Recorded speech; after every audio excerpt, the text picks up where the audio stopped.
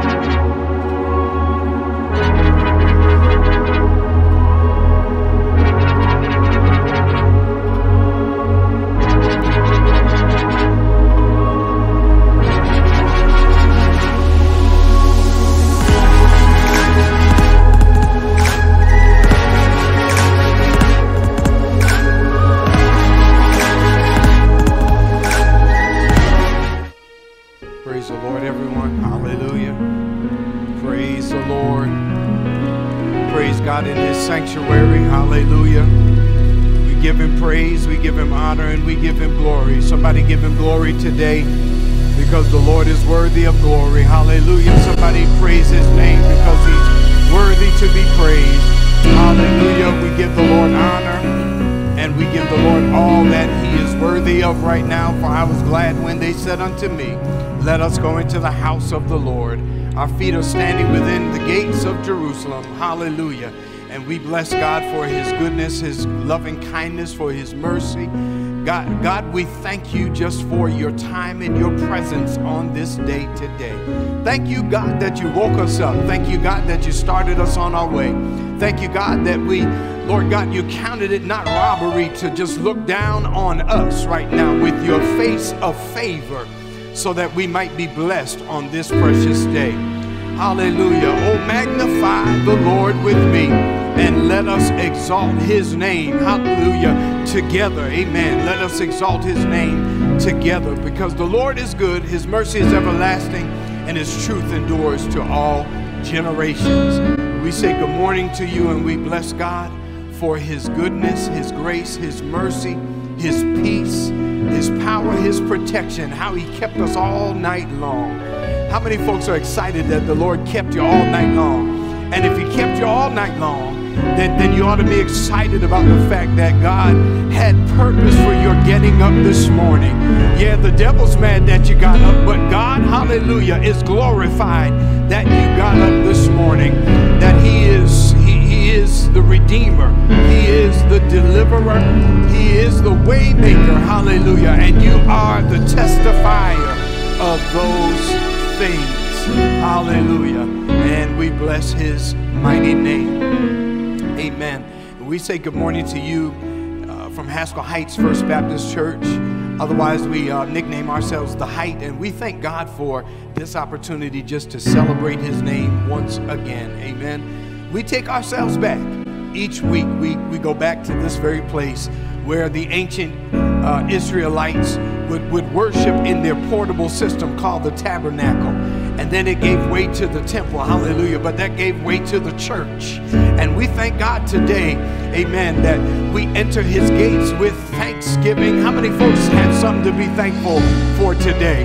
How many folks can tell the Lord, thank you, Lord, when I come into your presence, I am grateful, God. I'm grateful that I got up this morning.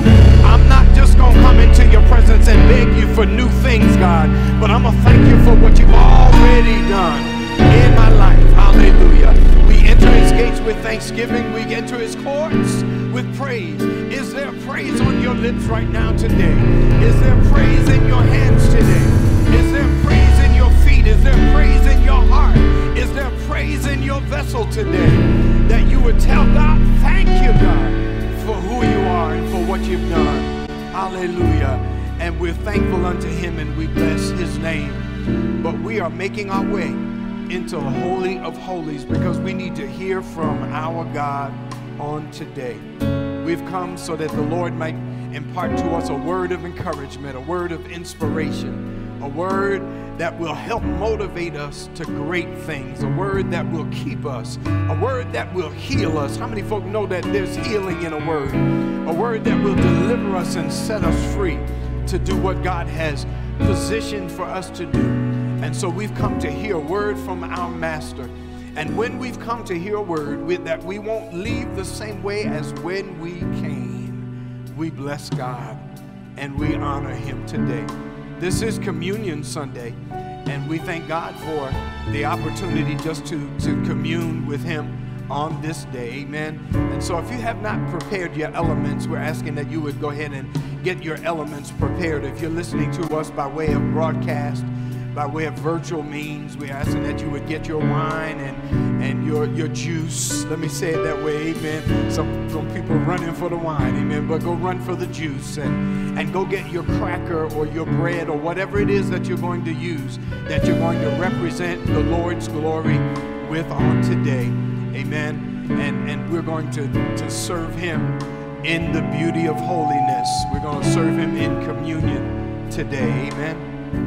Amen. We bless God and we honor him and thank him for who he is. Amen. We want to pause and take an opportunity just to say happy birthday to someone who's celebrating birthday on today. If today is your birthday, then we say happy birthday to you. And we thank God that he saw fit to bring you here into the earth realm and to delight in bringing you here to the earth to do the work that has uniquely been assigned to your hands. So we say happy birthday, amen. And we also say happy anniversary to those who are celebrating an anniversary on today. That if today is your anniversary, we thank God for you and thank God for your perseverance and ask that the Lord would bless you with many, many more years to do the work that he's assigned to your hands. Amen. Hallelujah. Why don't we just take a moment right now and just look up to heaven and just say, thank you, Lord. Thank you, Lord. God, we bless you. God, we praise you. God, we honor you. God, we glorify you. We adore you. We magnify you, Lord God. We exalt you.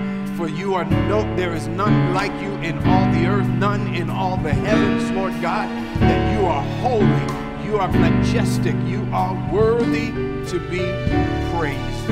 And we say to you this morning, hallelujah, hallelujah, for we bless you and we honor you and praise your mighty name. Amen. We want to just encourage you on today that there are the CDC is now handing out kits. The CDC is now handing out kits for us to do at-home testing for the coronavirus, and so we're going to ask that you would just make your way to DHEC. If you can make your way to DHEC, amen, downtown. You can request a few of those kits that you can have at home, and those tests are now proving to be very reliable. Rather than waiting in long lines, that you can get yourself tested by way of that. We also are one of our sister ministries, amen,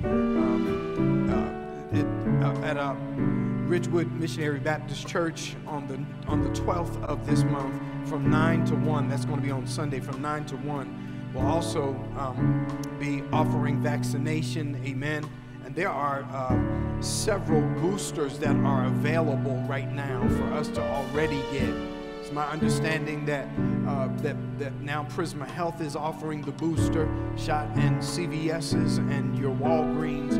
You can go to your local CVS and Walgreens and you can get your boosters now for all of the different vaccines that have already been made. And so we're just telling you this because we want you to be safe in your endeavors, be safe in your travels, and just get the most up-to-date information on what's going on. Our numbers were quite high, but how many folk know that we're going to pray that the Lord would do his work here in South Carolina? Amen. And that there would be a spirit of obedience. Can I get somebody to agree with me right now? That there would be a spirit of obedience that would come upon the people of this of this land right now. We'll start right here in our own jurisdiction, and we'll ask that the Spirit would visit South Carolina, and that there would be a spirit of obedience, amen, to safeguard those whom you love, to safeguard those whom are more vulnerable than some. And so we want to make sure that we are vaccinated, that we are wearing our masks, that we are social distancing, safe distancing, not doing that which we don't necessarily need to do, but we want to make sure that folks are safe. Amen? Amen. Amen. And so we're calling that you would pray with me in agreement that there would be a spirit of obedience to follow the will of the Lord, so that we can put this coronavirus to rest, to flight. Amen. And to get it out of our presence and go on with the business of our worship. Amen. Amen. I do have Deacon Aaron Wilson is going to be coming before us to give us a couple of announcements. I do have one other announcement that I want to reiterate on today. I'm certain that Sister Sharon will reiterate as well when she comes. But we're going to have a choir workshop and training, and that will be here in the sanctuary. We will spread out, social distance.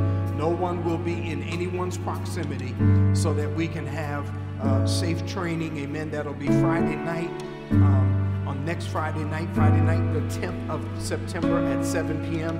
And then again on Saturday morning at 10 a.m. We're going to do a choir workshop and training.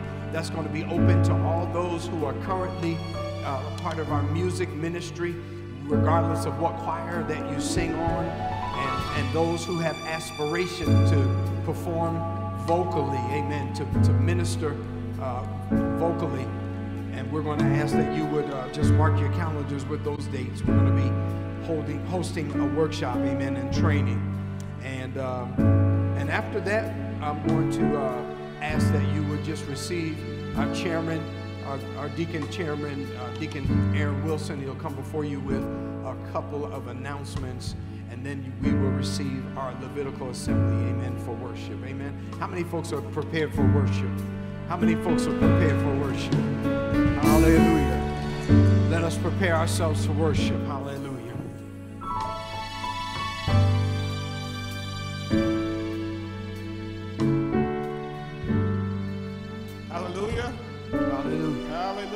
Hallelujah. Amen. Certainly this is the day that the Lord has made, and we are excited to be here. A couple of events I want to remind you of that's coming up in the next couple of weeks. And one of those special events, we're going to celebrate our pastor's 15th anniversary here at Pastor Baptist Church. Isn't that exciting, y'all? Amen, amen. God has certainly been good to us, and he has certainly kept our pastor. He kept us with the proper leadership, and we are so thankful. So on next Sunday, September the 12th, we're going to celebrate him. We're going to have a special guest speaker. Pastor Mazzola will be our guest speaker. And we're going to, in order to be in compliance with the CDC, we're going to be safe. We're going to continue this. In order to celebrate Pastor and share our love, we're going to do a drive-through parade, as we'll start here and line up at 12:30, and certainly the Spirit, we believe the Spirit is going to work with us, and we'll be out in time to get lined up, and we're going to start the parade at 1 o'clock.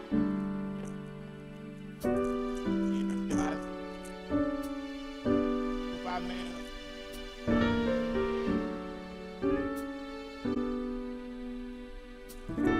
One other event, Markham, in a couple of weeks on September the 26th, we'll have our Women's Day celebration, an annual event, and we're excited about the opportunity to celebrate with our ladies here at First Baptist Church. We will have our guest speaker on that Sunday, our very own Sister Mary Pons will be our guest speaker for the Women's Day celebration. The theme for the celebration will be Anchoring in Jesus, anchored in Jesus. And so we are excited about the fact that we're going to be celebrating women on September the 26th. So 2 events. Next Sunday, September the 12th, we are celebrating our pastor's 15th anniversary. You don't want to miss the event. We'll have a drive-through parade afterwards. We ask that you take the line up at 12:30, and at 1 o'clock we'll start going through, and we'll be able to express our appreciation for our pastor. Again, September the 12th, and on the 26th is our annual Women's Day celebration. Please join us. Mark it on your calendars. God bless you.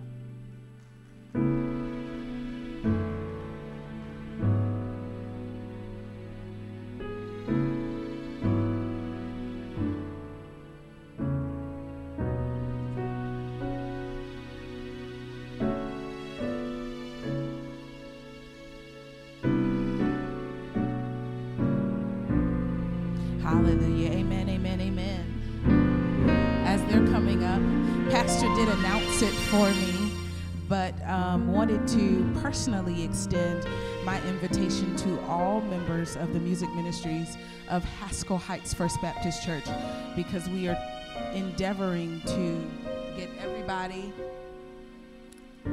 on one accord. Amen. So that we can operate in excellence and so that we can learn some new things. If you're an old member, please return. We'll be reintroducing some old things as well as learning new things. So if you're in the Jubilee Choir, the Youth Choir, the Voices of Deliverance, the Young Adult Ensemble, I would love to see you here on Friday night at 7 o'clock.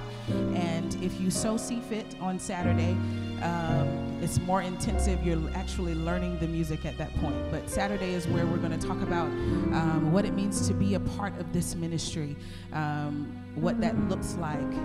We're also going to be doing some games so that we can get to know each other better, and just having some good fun on Friday and Saturday, of course. But wanted to personally extend that to each and every person, whether you're here in the sanctuary or you're virtual. And you'll be receiving it via text or email, however, as a reminder later on in the week. Amen. So if you could just come out with us and worship with us, that would be so wonderful. We're trying to grow this ministry. Again, we realize that what COVID has done, and it has introduced some fear into some of us. But we know that God is a healer, and we know that he is a rewarder of them who diligently seek him. So as you give of yourself in your various ministries, amen, as you give of yourself in your various ministries, amen, he will cover you and protect you because you're giving of yourself to him, okay? So, hallelujah, amen. It's worship now, right? I'm sorry. To get out of announcement mode. So good morning. It's so wonderful to see your lovely faces. This is a day that the Lord has made, and we will rejoice and be glad in it. I had the pleasure of going to a conference, being a part of the entertainment for Holy Assembly for the Nazarene Church in West Columbia, and they had a lot of ministers come through for the last 4 days. And it was interesting because sometimes, when you're asked to do things regardless of what capacity you're in, sometimes you're leery, sometimes you're like, okay, I don't know if this is going to work. But it was really, really good.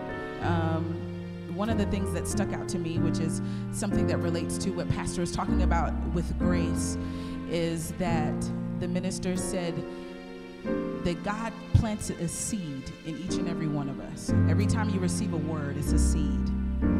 But we know the parable of the seed. One fell on good ground, some fell on bad ground, some fell in the road where they could grow, but their roots didn't connect, so they didn't have any connection to the source, amen? Our source, amen? So what he said, though, is our ground is our heart. So whenever you receive any knowledge, whenever you receive any word or whatever, you have to check your heart. And that's why Pastor is endeavoring us to please, please, please extend grace. Amen. Please, please, please extend grace, because you never know what someone is going through, and you never know what your life will introduce them to. You understand? I have a best friend of mine who has people come in and out of her house all the time, because God sends them her way. He sends them her way because she's a good caretaker of their heart, and shows them daily in her actions how they should be living. So what are you showing in your daily actions of how people should be living? Are you guiding them to the source, or are you just guiding them to you? So also when he said that it's imperative that we are so connected and we build a relationship with the source. And one way we do that, of course, is by praise and worship. Another way we do that is by reading the word, not something that we don't know. But our worship has to be so intentional that when we open up our mouth, God immediately, oh, she's calling my name. He's calling my name. He's beckoning for me to come on his or her behalf. And not even necessarily if you're praying for yourself, but even when you're praying for somebody else, he hears your heart and hears your need out of your unselfishness. Amen. So can we just begin to open up our mouth and thank God, not just for ourselves, but for our neighbor. I'm thankful for my neighbor that's right beside me, because they woke up with me to come in here and worship God this morning. Come on, come on, come on, don't just clap. God, we worship you for every life in the building, oh God. Hallelujah. Oh, for every purpose that's in the building, oh God. Hallelujah. We are here.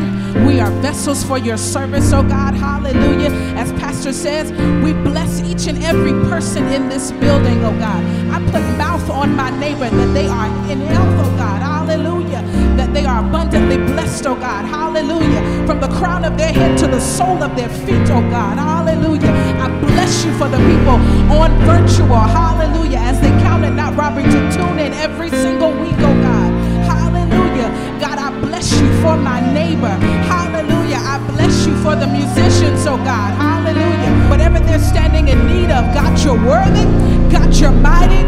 God, we give you glory, not just for ourselves, oh God, but for the world, for our president. Hallelujah. For our vice president. Hallelujah. For the nation, oh God. Hallelujah. We bless your name, Lord. We praise you. Oh Lord, we love you. Hallelujah. We seek you not just for ourselves, because we understand our charge is to the world. Hallelujah. We're supposed to bring nations in. Hallelujah. God, you're worthy. God, we bless you. Come on. Come on. In order to change your circumstance, you have to open up your mouth. Hallelujah. Thank you, Jesus. You want the Delta variant to disappear? Open up your mouth. Hallelujah. Hallelujah. God, you're worthy. You can do anything but fail, oh God. Hallelujah. There is nothing you can't do. Hallelujah. Your name is higher than yours. We bless you. Hallelujah. You're worthy. You're worthy. You're worthy. You're worthy. You're worthy. Oh Lord, I love you. I bow before you. I adore you, Lord. Hallelujah. Not just in your sanctuary, but in my daily life, oh God. Hallelujah. Thank you, Jesus. I worship. I worship, I worship, I worship, I worship. Hallelujah. You're worthy, Lord, you're worthy. You're worthy, Lord. We say welcome into this place, oh God. We say have your way, Lord. Have your way, Lord. Welcome into this place, oh God. We say have your way. Have your way, have your way, have your way. Welcome, Lord. Have your way, have your way, have your way. We erase agenda, Lord, so that you can have your way. Have your way, have your way. We remove ourselves, Lord, so you can have your way. Have your way, Lord, have your way. Have your way. Can we say this together? Welcome into this place. If you're unashamed, can you stand and worship? Say, Lord, welcome into this broken. You desire to abide in the praises of your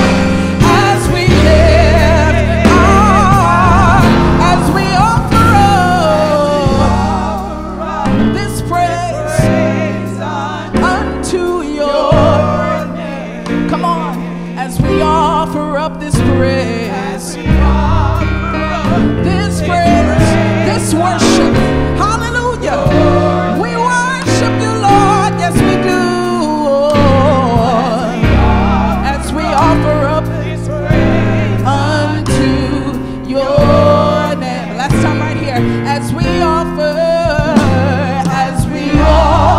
up this praise unto your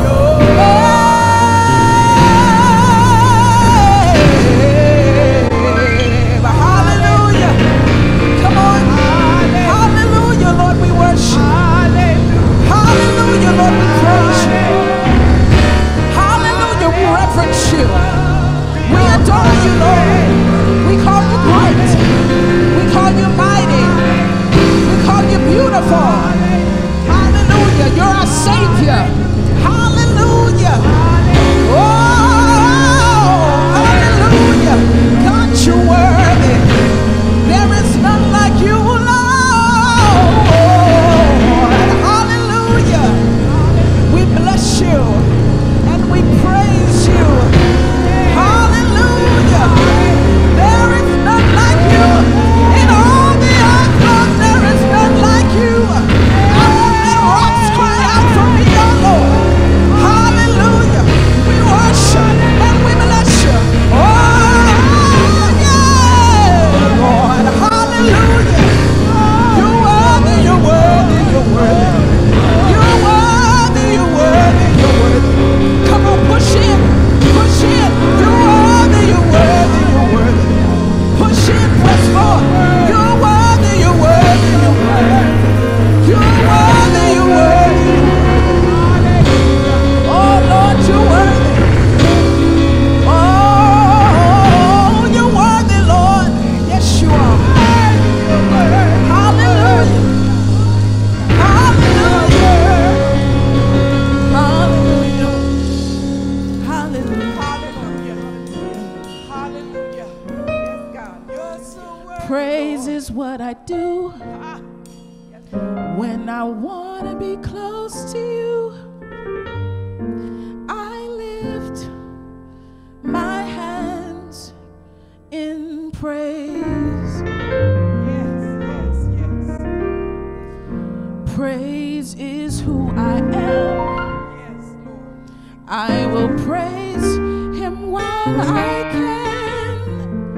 I'll bless him at all times. And I vow to praise you. Yes, yes. Through the good and the bad,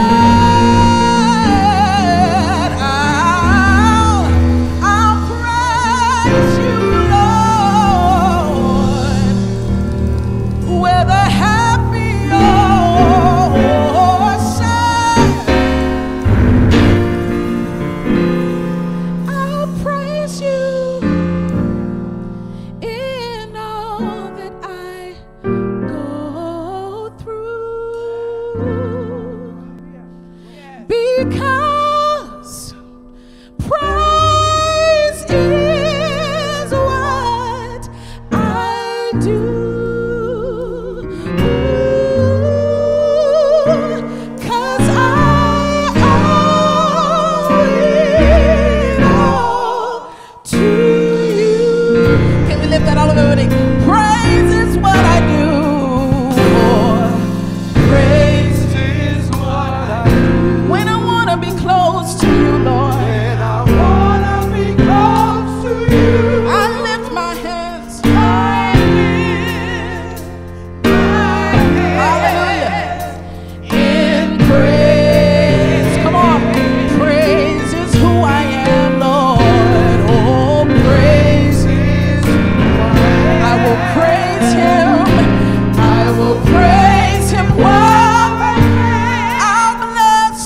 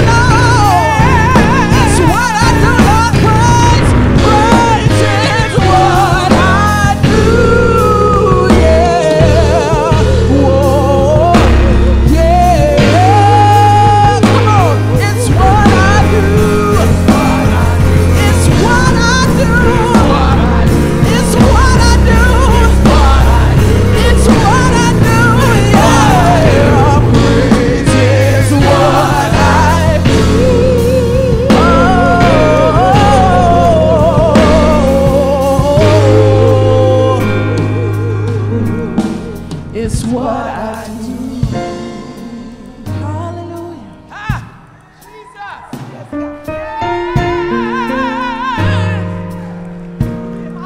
It's what I do when I don't have anything else I can do.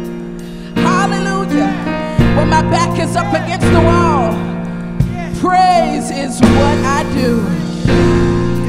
When I can't see left from right, up from down, and I don't know how I'm gonna pay all my bills, praise is what I do. Oh Lord, praise is what I do. Yes, Lord, it's what I do. It's what I do. It's what I do. It's what I do. It's what I do. It's what I do. It's what I do. It's what I do. It's what I do. My praise. It's what I do. My worship. Hey. My time. It's what I do. It's what I do. It's what I do. I give you glory. It's what I give you honor. I bask in your presence, Lord. It's what I do. I worship you, Lord. I thank you, Lord. I give you glory. It's what I do, Lord. It's what I do. It's what I do. Hallelujah. It's what I do. What I do. Hallelujah. It's what I do. It's what I do. Oh Lord, it's what I do. It's what I do.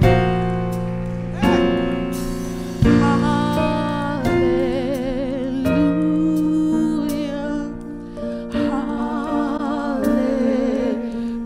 Hallelujah.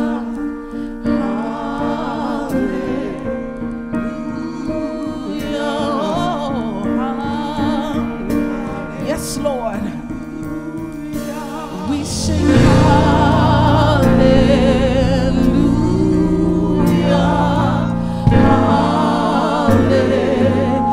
Hallelujah. We say hallelujah.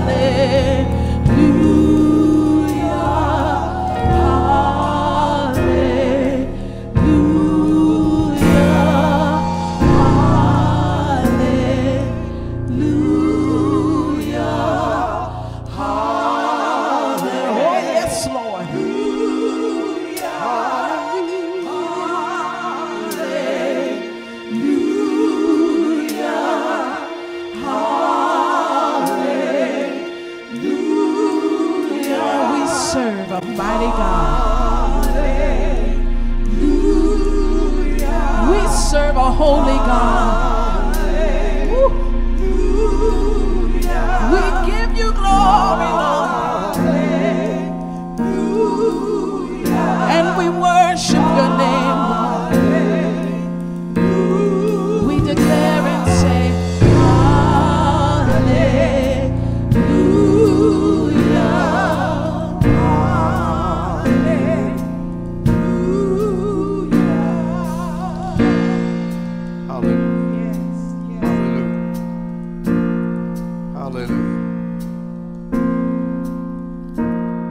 Bless your name, God.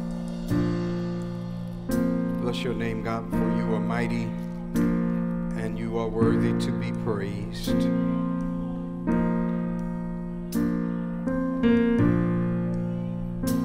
I declare to you right now that if you just get a hallelujah in your spirit, Yes. hallelujah, that when hallelujah inhabits your vessel, when praise inhabits your temple, that God is so big that hallelujah, when hallelujah inhabits your temple, there's a bigness of praise that is in your temple, and it doesn't leave room for sickness. Hallelujah. It doesn't leave room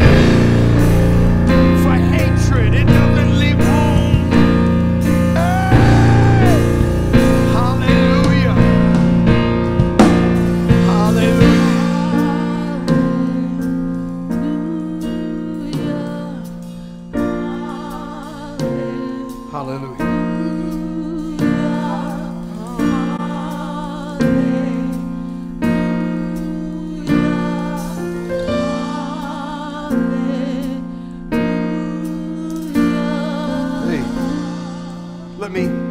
Let me prove something to you.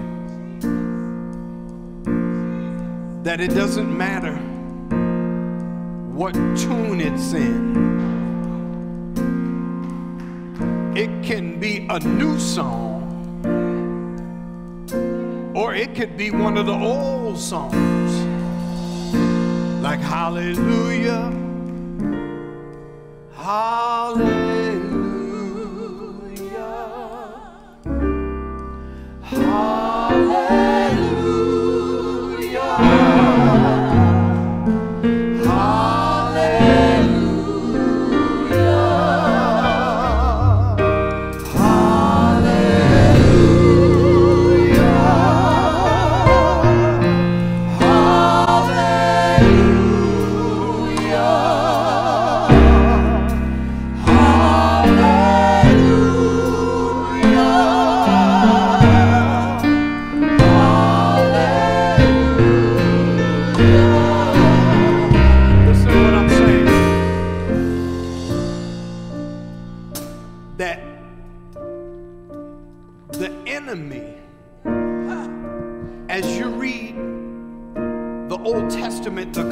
Ministry of Jesus' ministry, the enemy's purpose was to inhabit your vessel, because he recognized something that most of us don't recognize, that we are his temple. And the enemy believes so much that if he could just possess the temple, that he would receive the worship that God had received from us. But the Bible teaches us in principle that there is not room for two spirits. That if you would be filled with the Spirit of God, hey, somebody, if you would just ask God, God, fill me with your Spirit. I don't want room for anger. I don't want room for hatred. I don't want room for prejudice. I don't want room for discouragement. I don't want room for sickness. I don't want room for nastiness. I don't want room for ugly. I don't want room for evil. Fill me with your Spirit.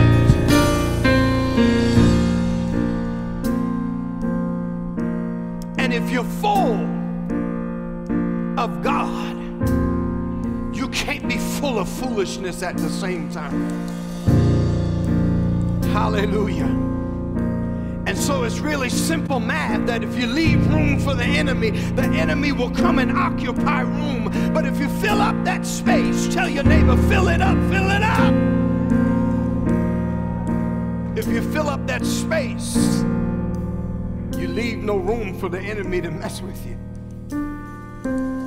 He recognizes a full vessel. He recognizes all the enemy wants to do is to worship God. But if you're busy in worship, make you worship him. But if you're in the business of worshiping God, then the enemy can't get in between. That's why, hallelujah, the highest praise is so powerful. That's why we can't neglect this opportunity to worship him. That's why we can't neglect the hour of praise, because that's when God does his work in your life. It's in the anticipation of blessing that blessing actually manifests in your life. That's why the old Jews used to say, I was glad when they said unto me, let us go to the house of the Lord. Just at the saying of it, I got glad. Just at the saying, I shouted, because I know the potential of what happens when we get to the sanctuary, when we get to the presence of the mighty God. Glory. That's where healing happens. That's where deliverance is. That's where that love you've been looking for is. That's where your peace is. I feel empowered in his presence. I feel protected in his presence. I feel provided for in his presence. Hallelujah.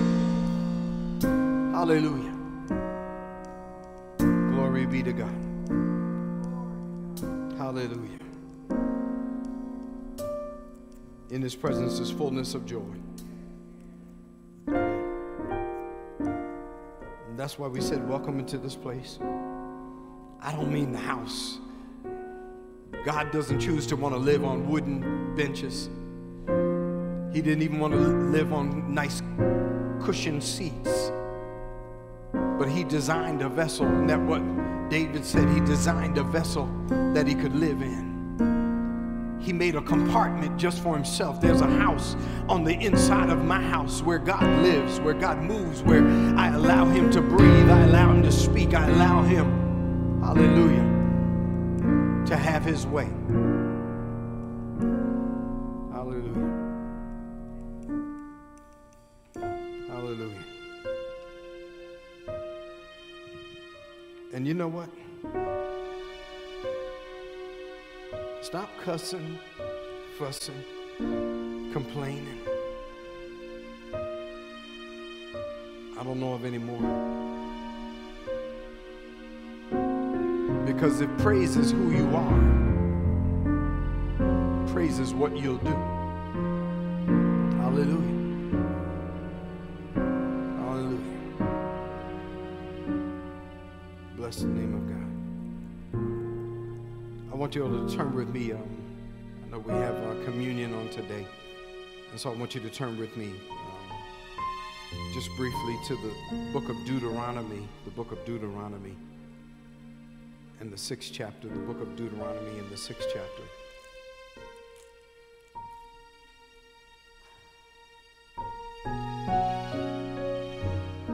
Holy Ghost, we thank you for this time that we have to just fellowship with you. We ask that you would open our hearts and our minds and our understanding, that we could understand your word, and that we might be made pure, that we might be made clean, that we, Lord God, would be turned upside down, Lord God, and that the old ways of thinking might yield to new ways of thinking, that we might be empowered, Lord God, to think like you, and hallelujah, that our minds would be washed and that our minds would be renewed, that our lives would be elevated from the place where we are today. Hallelujah. That we have a revelation for healing in the midst of sickness. That we have a revelation right now, Lord God, for deliverance in the midst of bondage. That we have a revelation of your power in the midst of our weakness. And that we might be overcomers, Lord God, in everything, in every area, not defeated, but delivered to victory. And we bless you for this time we spend together in Jesus' name. Amen. Amen. And in the 6th chapter of the book of Deuteronomy, I'm going to read starting at verse 1, and it reads like this. It says, "Now this is the commandment, and these are the statutes and judgments which the Lord your God has commanded to teach you, that you may observe them in the land which you are crossing over to possess, that you may fear the Lord your God, to keep all his statutes and his commandments which I command you, you and your son and your grandson, all the days of your life, and that your days may be prolonged. Therefore hear, O Israel, and be careful to observe it, that it may be well with you, and that you may multiply greatly, as the Lord God of your fathers has promised you, a land flowing with milk and honey. Hear, O Israel, the Lord our God, the Lord is one. You shall love the Lord with your God with all your heart, with all your soul, and with all your strength. And these words I command you today shall be in your heart. You shall teach them diligently to your children, and shall talk of them when you sit in your house, when you walk by the way, when you lie down, and when you rise up. You shall bind them as a sign on your hand, and and they shall be as frontlets between your eyes. You shall write them on the doorposts of your house and on your gates. So shall it be when the Lord your God brings you into the land of which he swore to your fathers, to Abraham, Isaac, and Jacob, to give you large and beautiful cities, which you did not build, houses full of all good things, which you did not fill, honed out wells, which you did not dig, vineyards and olive trees, which you did not plant. When you have eaten and are full, verse 12 says, then beware lest you forget the Lord who brought you out of the land of Egypt from the house of bondage. Hallelujah. May the Lord bless the reading, the hearing, amen, the delivering of his word. Amen. And I want to talk to you just briefly about something that the Lord would have us up to observe here. And we're still ministering on that topic of grace, but there are certain things that we have to make certain that we have in our bosom, things that we need to understand implicitly, things that we need to know beyond a shadow of a doubt about our word, about our God, so that his word comes alive and is powerful in our life and in experience. And chapter 6 in Deuteronomy is one of those pivotal points in Scripture that helps us to understand some things, some very necessary things that we would need to know as children of God to be able to prosper in the way that God has ordained for us to prosper. And when we look at this chapter 6 in Deuteronomy, our study has helped us to understand that Moses was about 120 years old when he delivered this particular message, and the circumstance of which the book of Deuteronomy, which is a very special book to us, is that Moses, in his old age, had one last attempt. This was his farewell, his group of farewell speeches and his group of farewell communications to the tribe of Israel. If you remember that this was the same Moses that God had commissioned to go up on the mountain and to meet with him on the top of the mountain, where the people of God who had been recently delivered from Egypt had come to Mount Sinai, and when Moses went up, they stayed down. But Moses met with God, and Moses was given the tablets. He was given those commandments that God had written with his own finger, amen. And that God was giving him something that would be necessary for them to survive in the very climate in which they were getting ready to go. And that really just teaches us so many profound things, that when the Lord is ready to bless you, that the Lord will put, hallelujah, some standard around that blessing, that the Lord's blessing isn't kind of willy-nilly. It's not just free and unbounded, but it's very carefully prepared, that the Lord has gone to great lengths to make certain that his people would be blessed. And the fact of the matter is that God had chosen this group of people to represent him, to show that his blessing would abound in their lives. And I get excited, church, because when I understand this very thing, that God had chosen a specific group of people and on which he was going to place blessing and lay his hands and demonstrate his power and show his grace and shower his grace upon, so that others might look in and be able to see his trophies of grace and be able to say, who is the God that they serve? It's all about getting people saved. It's all about God wanting, desiring that folks would be saved, and that the initial condition that God had set up in the Garden of Eden would come back to prevail on earth. When he created the earth and the heavens, he created it to be a place of blessing, a place of prosperity, a place where his people would receive everything that they would stand in need of. That he placed us here in a perfect environment, and because we weren't satisfied with what perfection God had placed before us, my God, I could talk there for just a moment. That we're not satisfied oftentimes with the perfection that God has placed before us, because the enemy has a way to make you think that what you're looking at in other venues is actually better than what God has prepared for you. The grass is always greener on the other side of the road. That there's always this temptation to want to enjoy something that God did not prepare for you, something that God did not ordain for you, as opposed to enjoying what God had already placed for you. We want more than God has granted for us, and then henceforth never get to enjoy what God has ordained for us.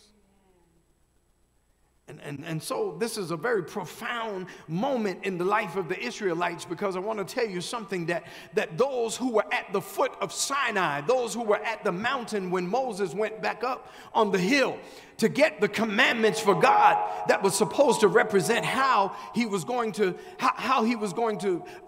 govern his land. You see, we've got governors, and we've got lieutenant governors, and we've got mayors, and we've got all kinds of city officials and local officials, and we've got politicians at every level that try to legislate how it is that we're supposed to live, so that there is a system whereby we can prosper. But how many folk know that the earthly system is corrupt, but God's system is pure? God's system was placed, and God's system was in place for just this moment, amen, so that we would be able to understand how God wants to bless us. And Moses was at a moment in his life, and you know how it is when you're at the last moments of your life, that you say that I've got to get this message across. This might be the last time. Hallelujah. They used to sing an old song in the old church that said, this may be the last time, this may be the last time, this may be the last time, maybe the last time, I don't know. And when they sang that song, they were saying that, you know what, there's an urgency in my voice. There is an urgency that you get what I'm trying to tell you, because I may not have this chance anymore. I may not have this opportunity to tell you. And Moses was filled with some wisdom. Y'all just bear with me for just a moment. Moses was filled with wisdom. He had the wisdom to know that God, after he met with God up there, God had already gave him the understanding that when you get back down on the foot of the mountain, you're going to find that the people weren't patient. Come on, somebody. You're going to find out that the people were down there trying to make their own gods instead of waiting on me and waiting on God to give them their full provision. And God said, it was me that brought them out of the land of Egypt. It was me that spoke to the winds and told the winds to blow in such a way that it parted the waters left and right, and left dry land for them to walk through from the land of bondage all the way into the land of freedom. It was me that moved the Red Sea out of their way. It was me that rained manna down on them so that they could eat supernatural food from heaven. It was me who knows the nutritional value that the body needs, and I put perfection in manna so that you would be able to live. It wasn't about what you like at this restaurant and that restaurant. Sometimes we're so rebellious with God that we want to eat what we want to eat because we want to do what we want to do. And God said, that's not how I designed you. I wanted you this way because that's the way I made you, and that way is the optimum way to get blessing to you. My Lord, y'all hear me? That a lot of times we like to write our own book, and we like to write our own program, and we like our own instructions to do things our own way. But Moses was at his last, 120 years old, pleading to the people, saying that, listen, I need to tell you some things that are very important. Let's look at that, church.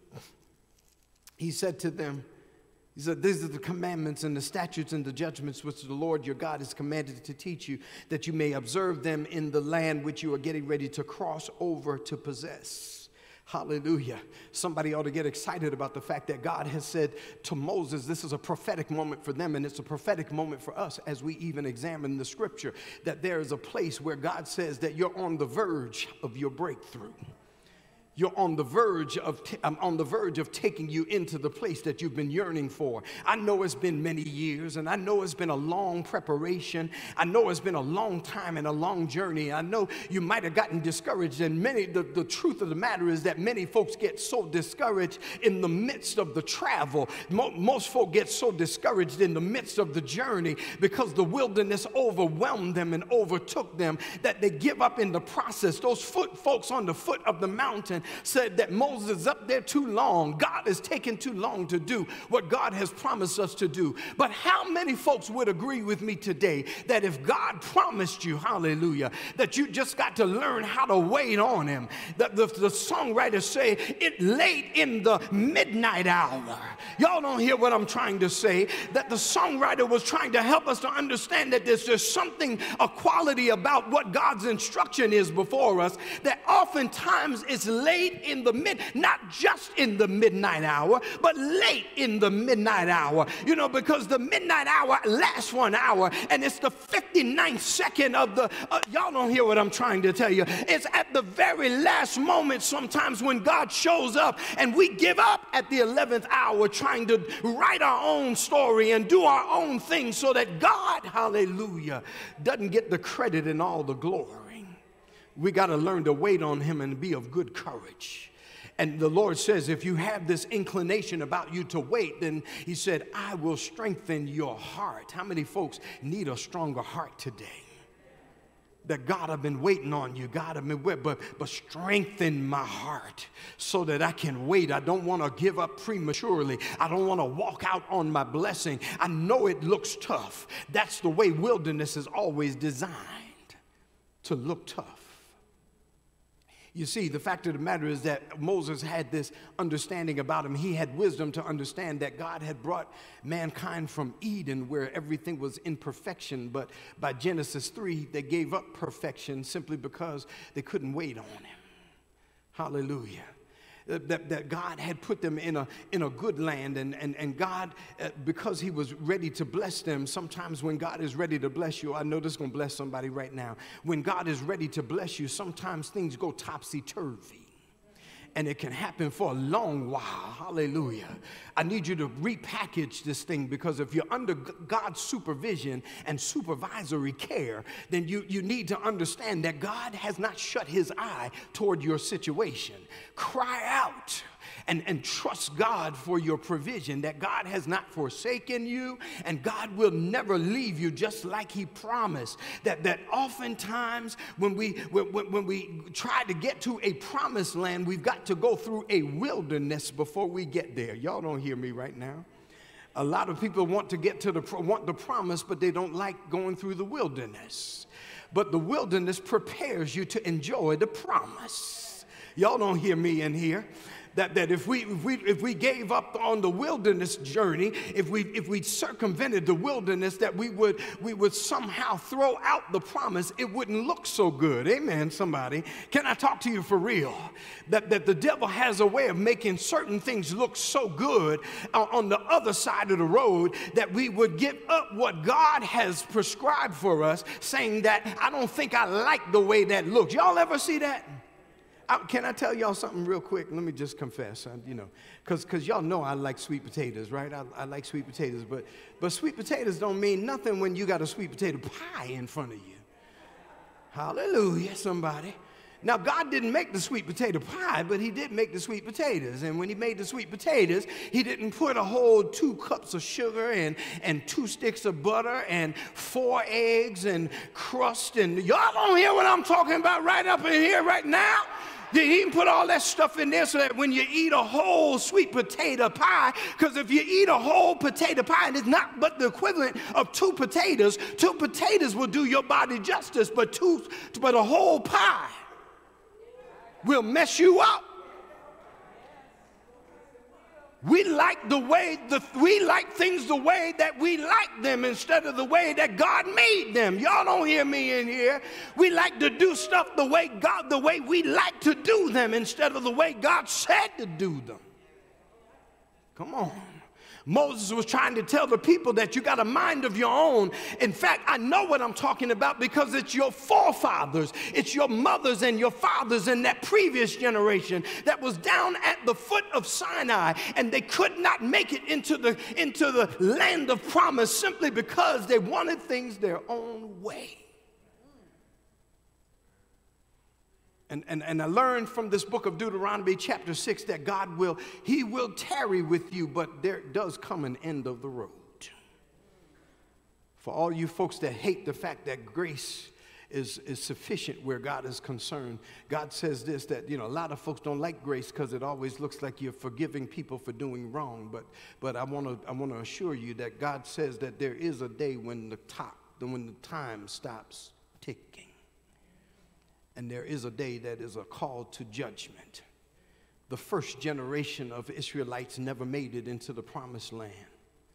If you read your testimony, if you read your story, that they never made it in. And Moses is talking to their children and grandchildren now. And he said that I'm 120 years old, but God has prepared you to go into the kingdom. Your fathers and mothers never made it because they didn't want to do things God's way. But I want you to understand that it says, he said that I want you to observe to do all the commandments that God has commanded you as you are crossing over to possess that which God had prepared for you. Amen.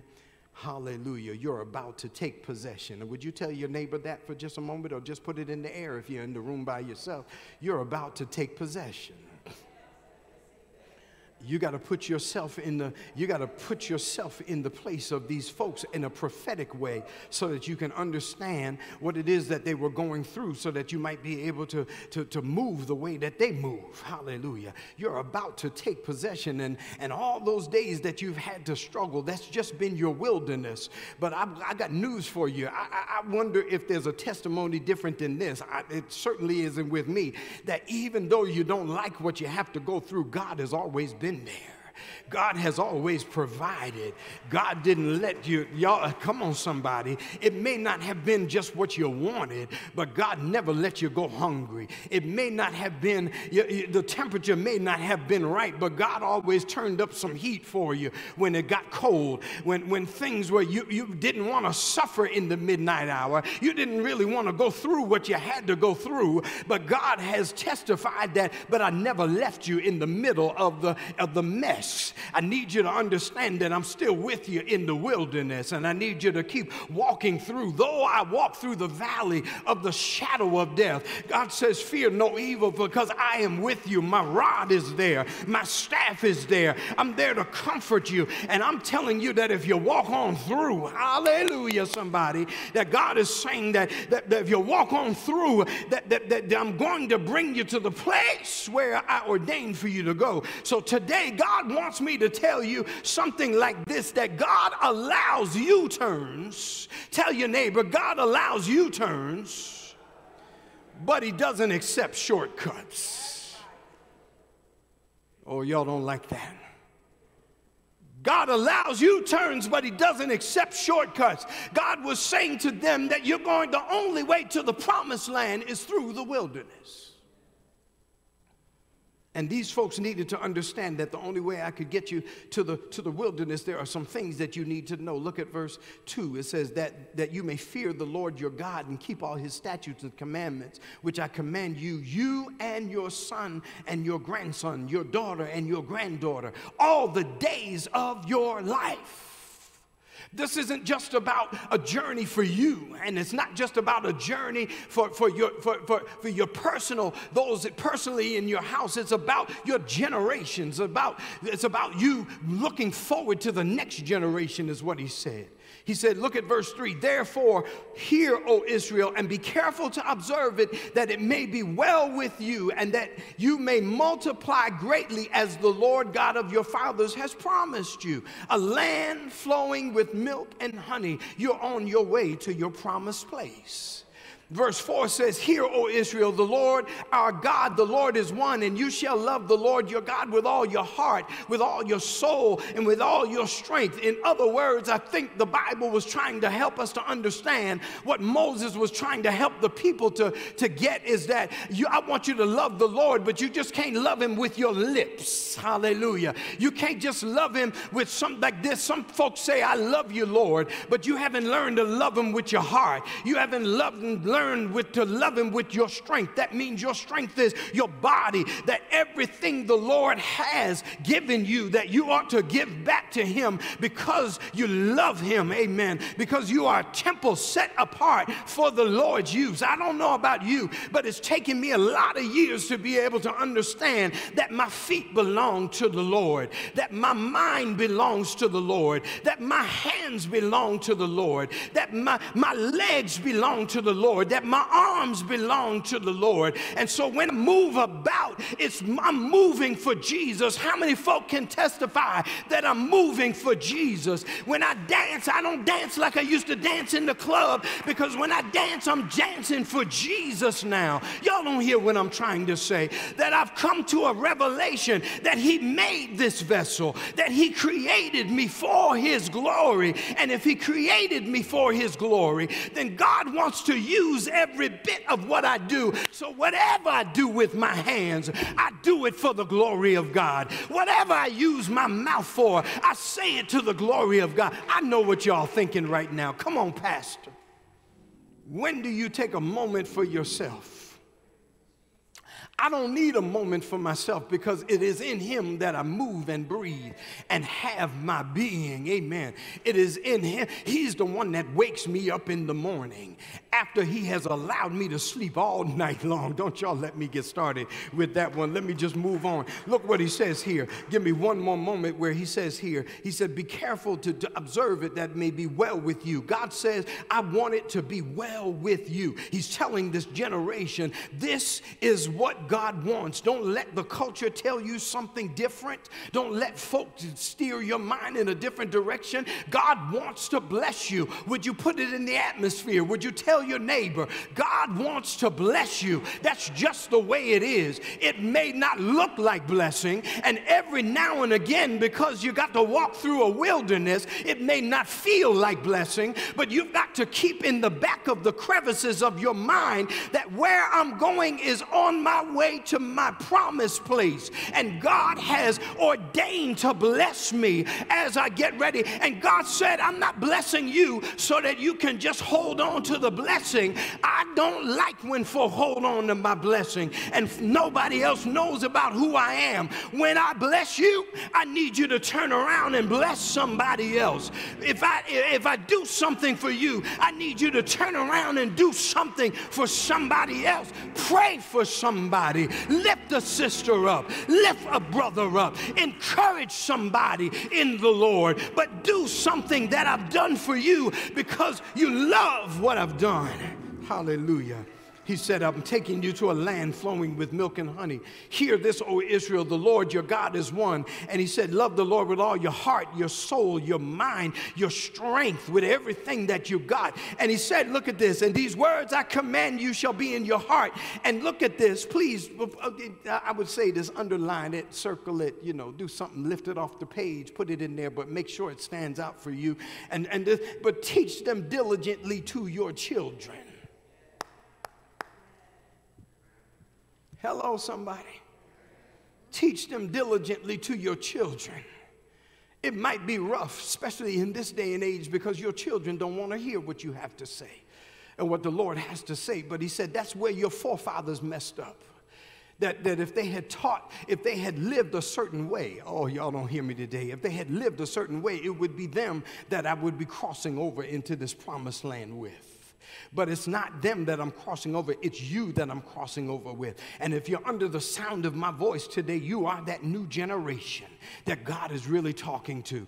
That's God is saying that, listen, I'm talking to you, that teach them diligently to your children and your grandchildren and down the way. Tell them about the goodness of God.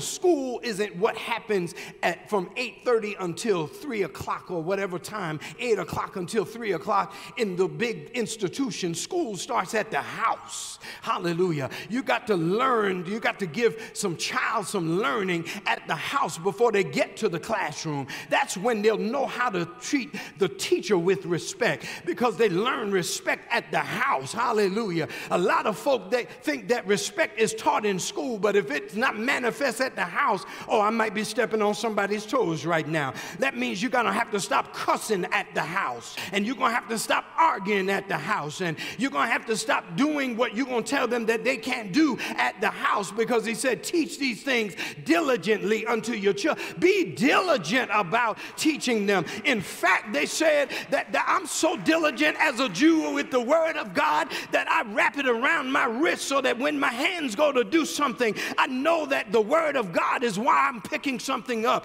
And it's like a frontlet. I put it on my forehead so that when I walk, I'm walking in a way that I'm seeing the word of God. The Jews used to wear something that would put the word right in front of their faces so that they could see in every place that they went, so that their footsteps would match with what Jehovah wanted for their lives. And he said, and if you can live for me, I can live through you, and I'll bless your land, I'll bless your cattle, I'll bless your maidservants. He said, blessed will you be in the city, blessed will you be in the field, blessed will you be in your store, in your basket and your store. You got a basket, but God said when the basket runs out, you can just walk on over to the store and fill your basket back up. I'll never let you have to strive for the need for anything. That God said, I'm your provider, I'm your protector, I'm the one who will love on you, I'm the one who will give you wisdom in the midnight hour.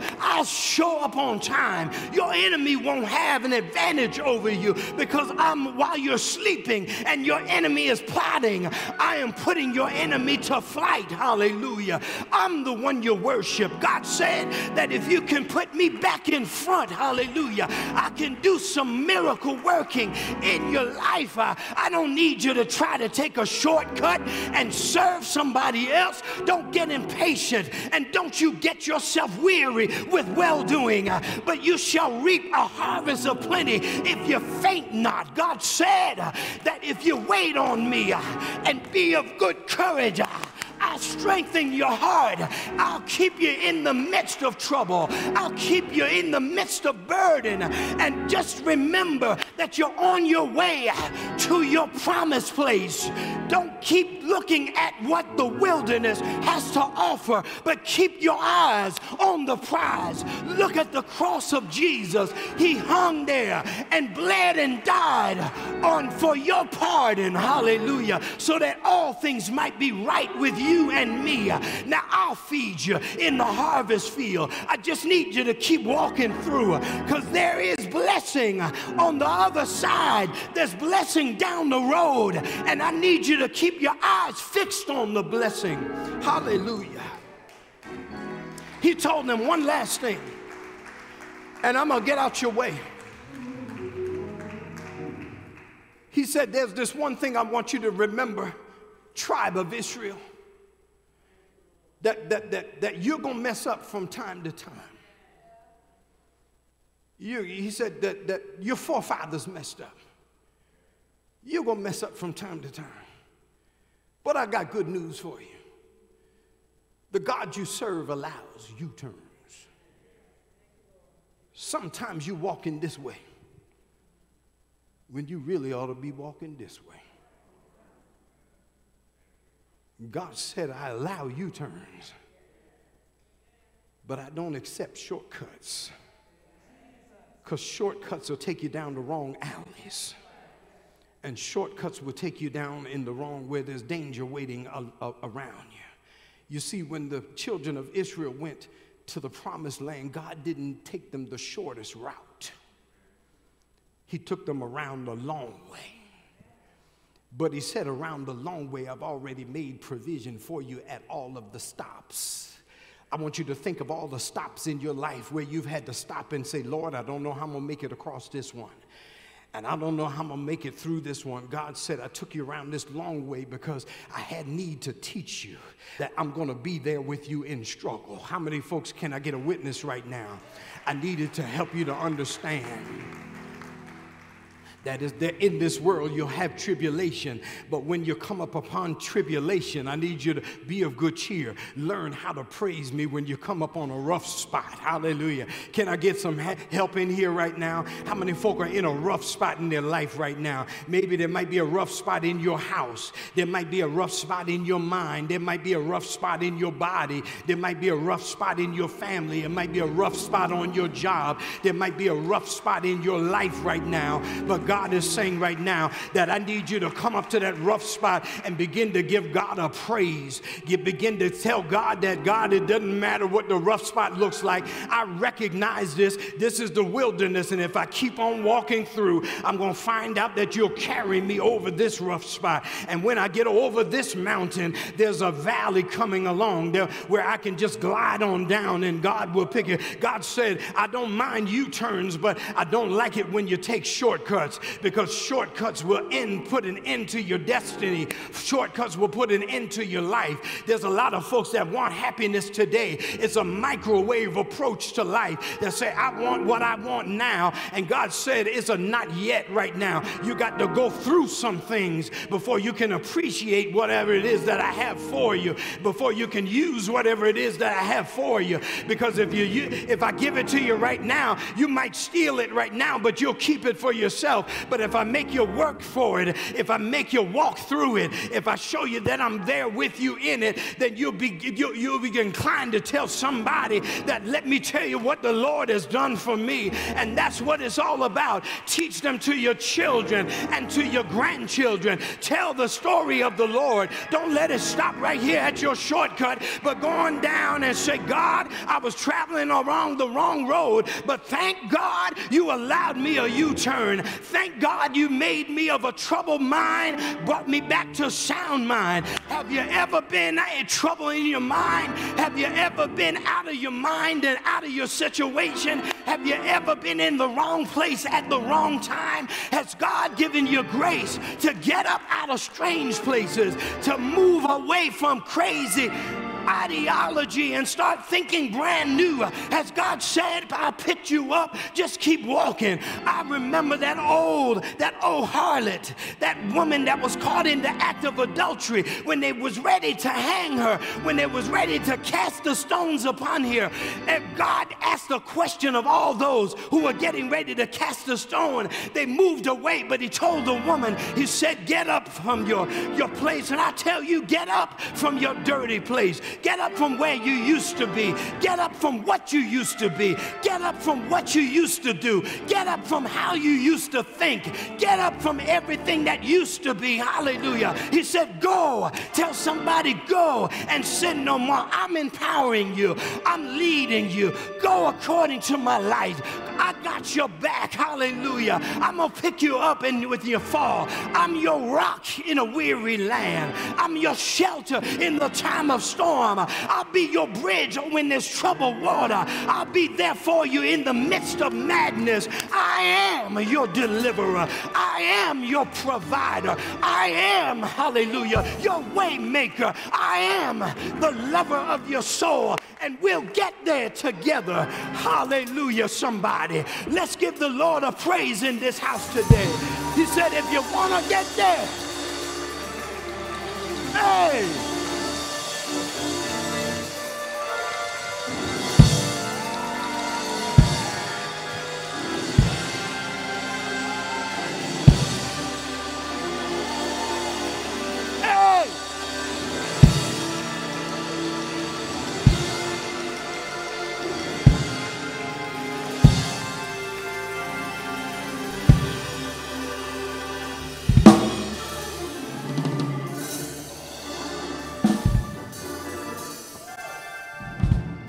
Yes, sir.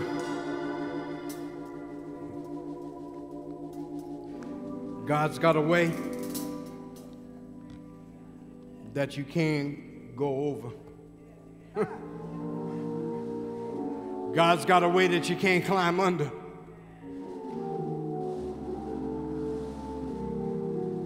You must come in at the door.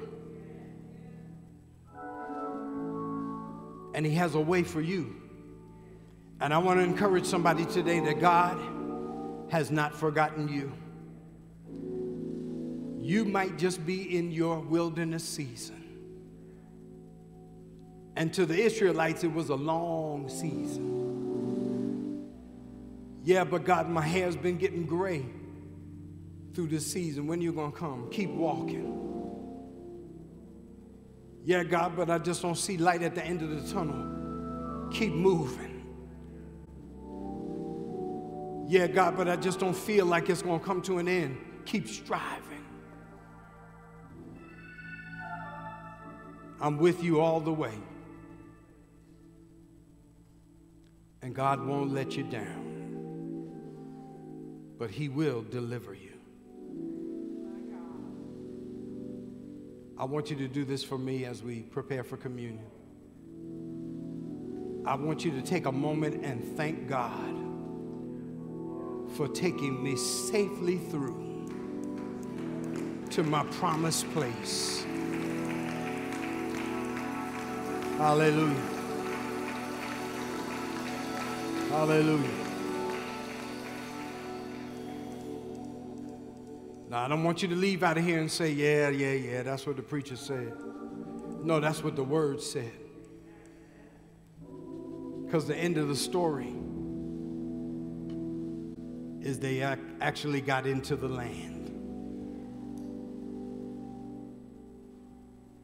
Don't take no shortcuts. That means doing things your own way. Because God's way has been already preordained for your success.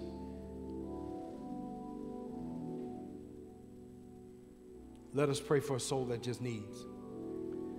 Father, in the precious name of Jesus, we pray right now, Lord God, for those who are reaching out to you even at this moment of prayer, Lord God, saying, God, I don't understand some things, but I'm willing to trust you. We're praying for those right now, Lord God, who don't know who you are,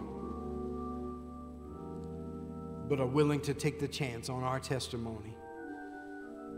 Say, Lord, I'm a sinner, but I want to be saved by your grace. God, and I pray that you, as they reach up to you, that you will catch hold of their hand and pull them up from their place of deficit. Put their feet on a rock to help them to know that you are with us, you're with them.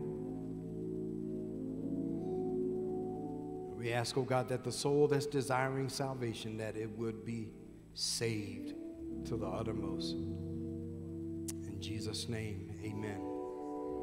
Amen. And so if you're out there today and you want to make the Lord your God, the Lord of your life, if you would confess with your mouth that Jesus Christ is Lord, believe in your heart that God raised him from the dead, you will be saved. God promised us that. And so if you want to be saved, we're asking that you want to reach out to us. We'll pray for you. You can reach us at our website at www.haskellheightsfbc.com. Or if you're here in the house today, if you just want to come forth and we can minister to you today, the love of Jesus Christ. But we want to help you in this walk. By way of testimony, I can tell you God changed my life. And because he changed my life, I want you to experience the great change that he's made in my life, in yours. Contact us and we will help walk you, hallelujah, through this incredible journey. Be a part of God's family. And if it's your desire, you can be a part of this family here at Haskell Heights First Baptist Church. And we'll love on you. We'll love you past your hurts. And we'll love you way into your potential. In Jesus. Amen. Amen. We want to get ourselves prepared for communion. Amen. This precious moment when we just take to be with the Lord our God and just to remember what he has done for us. For it was on the cross on Calvary. Hallelujah. Hallelujah. I give myself away. Hallelujah. Oh, I give myself away so you can use me. I give myself away. Oh, I give myself away so you can use me. I give myself away. Oh, I give myself away so you can use me. I give myself away. Oh, I give myself away so you can use me.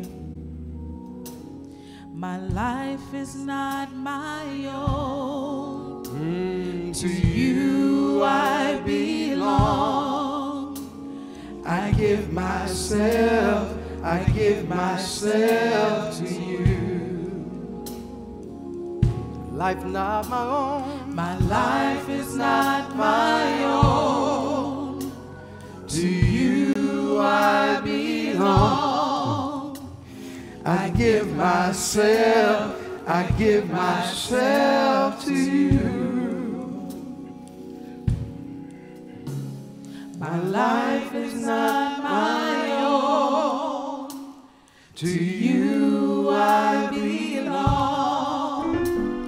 I give myself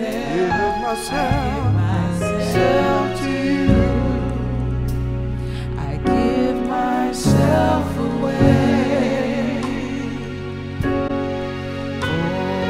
Oh, I give myself away so you can use me. I give myself away.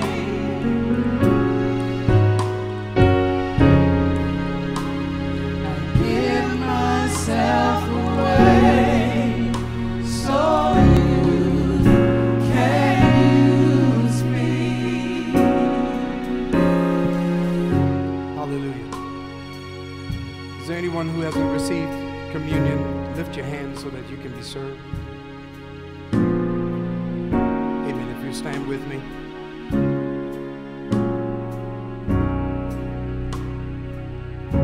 And the Bible says on the night in which Jesus was betrayed, he took bread, he blessed it, and he broke it. And he said this, he said, "Take, eat. This is my body which was broken for you." Hallelujah. Before you eat it, would you just say, "For me"?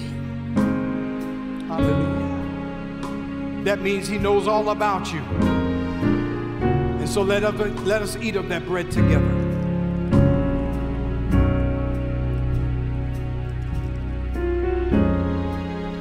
Likewise, after supper, he took the cup and he said, "This is the new covenant in my blood." He said, "And I won't drink henceforth of the fruit of this vine until I drink it new with you in my Father's kingdom." You know what that means? He said, when you drink it today, just remember, I'm coming again to receive you unto myself. Let us drink together.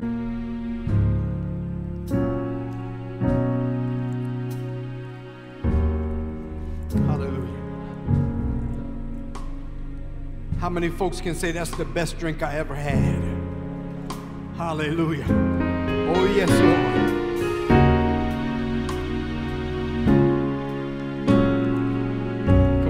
Say it with me one more time. My life is not my own. My life is not my own. To you I belong. I give myself to you. My life is not mine. My life is not my own. To you I belong. I give myself to you. Give myself away. I give myself away.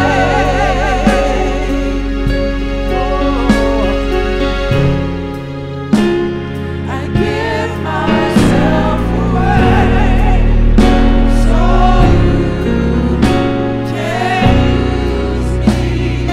Give myself away.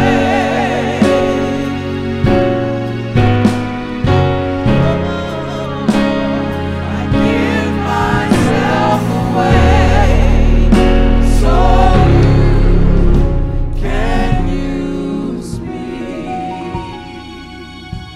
Hallelujah. Let us look to the Lord.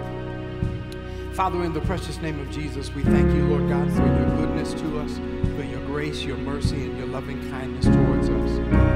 And now we ask that your grace, your favor, and your loving kindness will rest, rule, and abide with us henceforth, now, and forevermore. And let the redeemed of the Lord say amen, amen, and amen. God bless you. We love you. Have a wonderful day and worship our King.